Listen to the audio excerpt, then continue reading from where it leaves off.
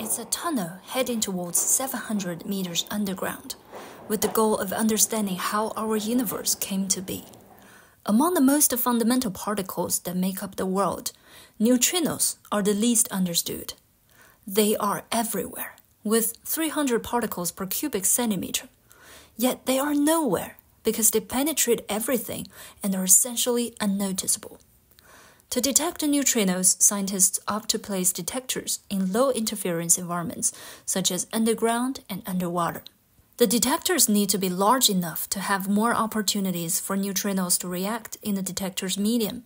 The medium needs to be transparent enough so that the scintillation light caused by the neutrinos' interactions can reach the optical sensor smoothly.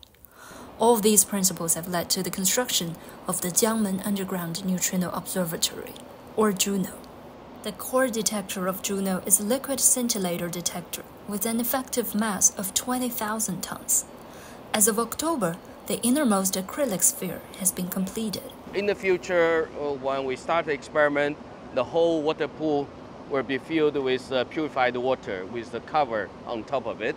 A ball like this is the most, let's say, efficient way to build the structure. Just like egg, very thin shear as a very strong force can sustain a lot of pressure.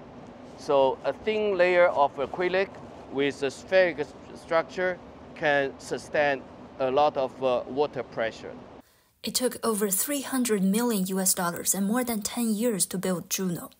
The project will be completed by November. A series of unprecedented technical problems have been solved throughout the construction process, including developing new photomultiplier tubes, or PMTs, that serve as key tools in converting optical signals into electrical signals. You see the yellowish cover?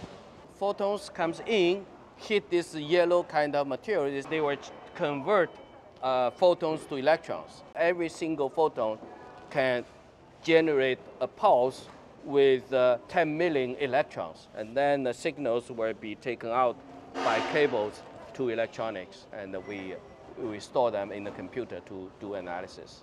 I'm among the most fortunate to witness this huge scientific infrastructure under construction. By the end of this year, everywhere I'm standing will be filled with water for the operation of detection.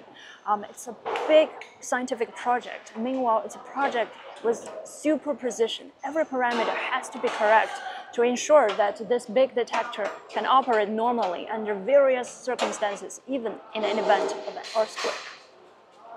JUNO is a joint effort, bringing together 750 international minds from 74 research institutions across 17 countries and regions.